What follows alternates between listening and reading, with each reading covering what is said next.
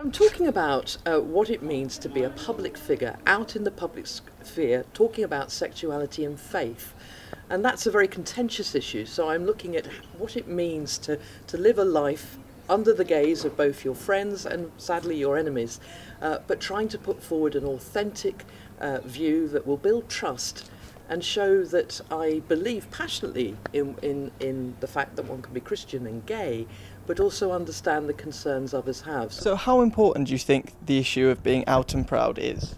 Well, as an LGBT, openly gay, evangelical Christian, I think it's incredibly important. Many people don't believe you can be gay and Christian, so I think it's extraordinarily important that we have role models across the country, people who are willing to be open about their sexuality and explain why they believe that, in my case, that the Bible is clear on this. And I'm really glad that Sarum College are taking these sort of public roles very seriously.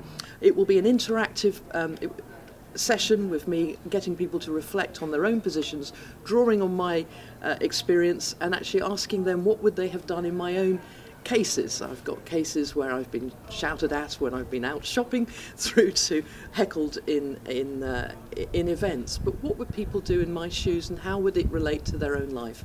I wanted to be very practical and very focused on individuals in their different contexts.